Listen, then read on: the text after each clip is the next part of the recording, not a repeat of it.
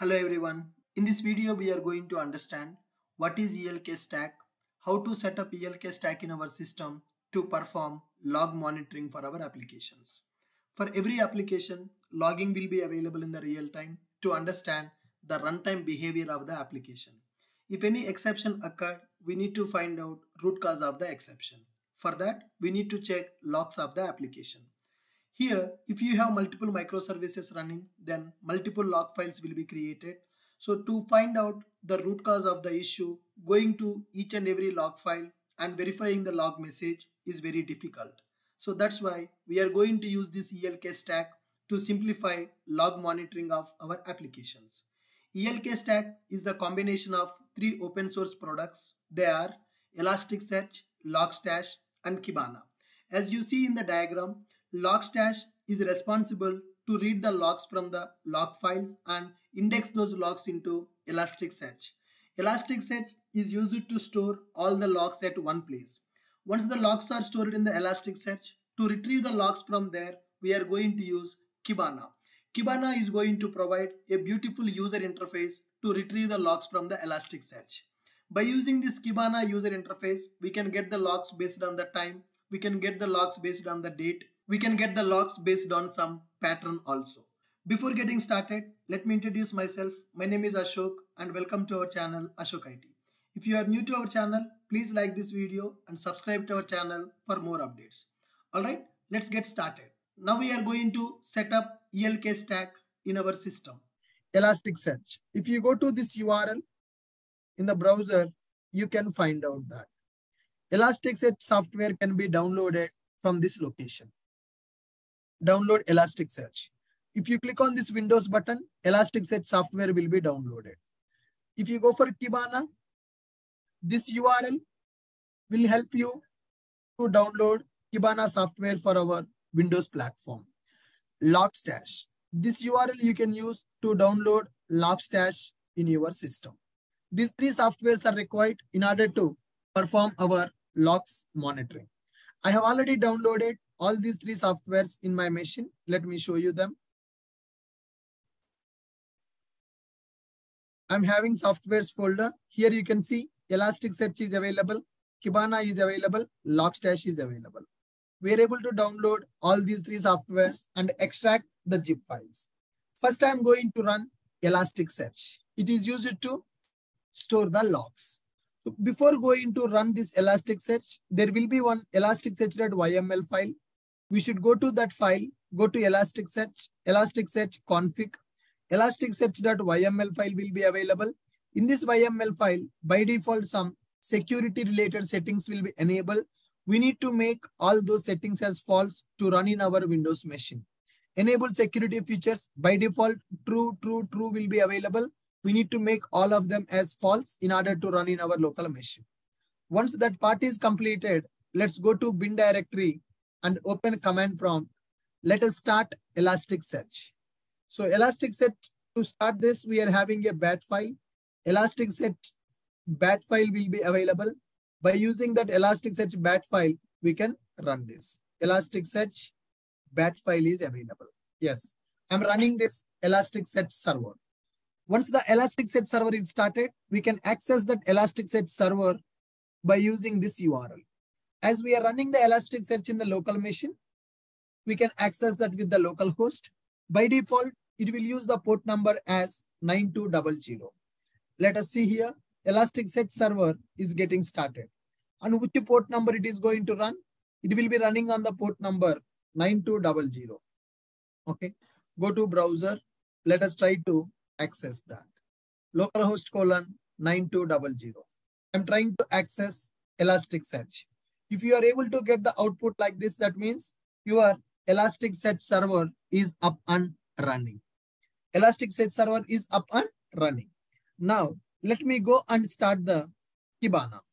Kibana should connect with Elasticsearch. Okay, let me go to the Kibana downloaded folder. Kibana is available. Kibana config.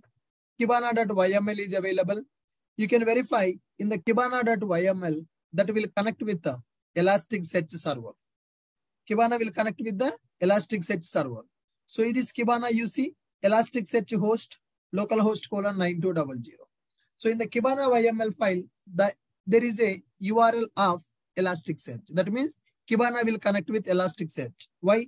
Kibana is just a UI application. Kibana should get the logs from the Elasticsearch. Let's go here. Go to Kibana bin directory. Let's execute kibana.bat. That will start Kibana server. That's it. Kibana.bat. So it is going to run Kibana. So what is this Kibana? Kibana will provide the UI. Kibana server will be running on the port number 5601. Kibana will be running on the port number 5601. Let us verify. Kibana server is trying to start. Once it started, it will connect with Elasticsearch because Elasticsearch is already up and running. My Elasticsearch is already up and running. That is used to store the logs. Yeah. I'm waiting for my Kibana to start. Yes. Kibana server is trying to start now. It will run on the port number 5601. That Kibana will provide dashboard to monitor logs of our application. Okay. Go here, access Kibana dashboard. Yes. Now you see the Kibana dashboard is loading. That is used to monitor the logs. In this Kibana dashboard, you can go here and you can click on observability. So here log streams will be available. Here you can check for the logs. What are the logs that are available? You can check for the logs. Last 15 minutes, currently any logs are available. Currently there are no logs are available. First of all, our application should be ready, which will generate the log. That log will be taken by Logstash. Logstash will give that to the Elasticsearch. Timeleaf application is available. In this application, currently we don't have any logging. Okay, one simple controller is available. Message controller is available. Let me implement some logging in this application. Private logger, SLF4J logger. I'm going for logger factory SLF4J dot get logger. For this message controller, I want one logger dot class. Now, how to write the logging in this method? For that, we will go for logger.info. I'm going to say that welcome message execution started. Welcome message execution started. And once that method execution is completed, I'm going to say welcome message execution ended. This is my log message, guys. Welcome message execution started. Welcome message execution ended. Like this, I have my log message. Now, when my application is executed, this log message will be printed. I want to print that log message on the file. Let me configure that log.logger.pattern.file. Logging.pattern.file, or I can specify logging.file.name or file.path. Anything is fine. Logging.file.name. I'm giving the file name as app.log. Okay, let us refresh our application.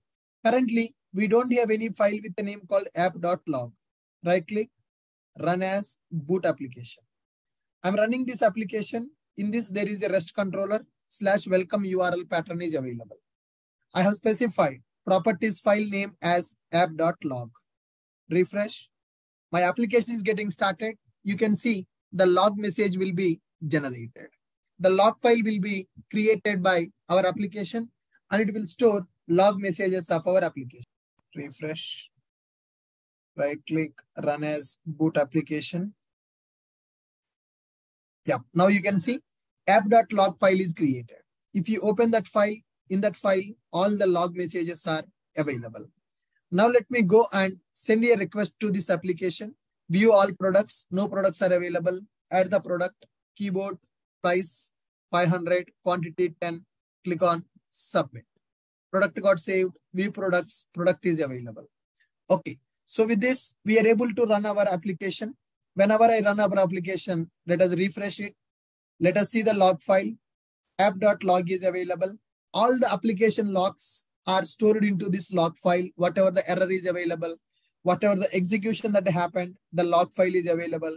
These are the logs. Now, I want this Logstash to take the logs of our application and it should give to Elasticsearch. Elasticsearch should give it to the Kibana. From the Kibana, I want to access. So for this, I need to go and run my Logstash. Already my Elasticsearch is running and my Kibana is also running. Now I need to run my Logstash. In the Logstash, I need to specify the path where our log file is available. So go here, softwares, Logstash, bin, logstash.bat file is available.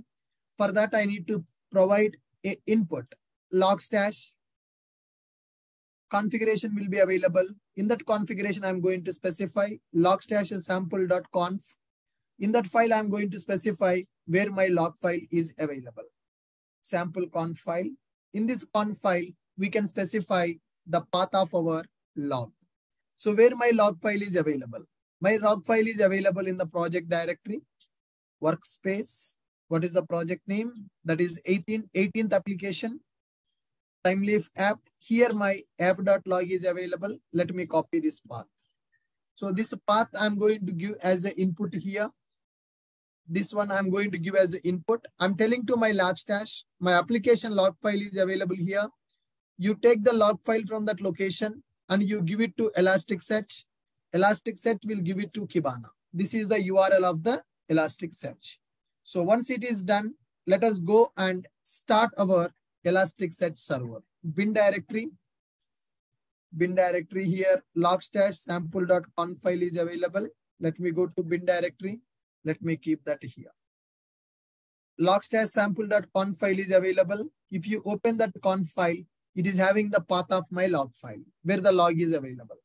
Application log file I'm giving to Logstash. Logstash will give it to Elasticsearch. Elasticsearch will give it to Kibana. Right. I have already given that. Now let me go and start my Logstash. So to start the Logstash, again, there is a command, logstash.bat file is available. -f sample conf file we are providing as input. Now it is going to start the Logstash. For the Logstash, I have given the config file as the input. That config file contains the path of our application log file. Finally, the Logstash server got started. Successfully started the Logstash API. It will be running on the port number 9600. And here 9200, this is Elasticsearch. This is our actual Spring Boot application. And here our Kibana is available. Kibana is providing the user interface to monitor logs of our application. I'm trying to monitor the logs of our application. Log streams will be available. Check for a new data. Let me access our application. Go to add new product, view all products, add new product, view products. Now go here and refresh. Check for a new data. Anonymize, categories, logs. Yes, now you see, we are able to access our application logs by using this Kibana. So now here, live logs also you can get it. So in.ashok IT product controller, product page is loaded, product view page is loaded. Like this, you can get the logs by using this Kibana. So like this application logs, we can monitor by using this ElkStack.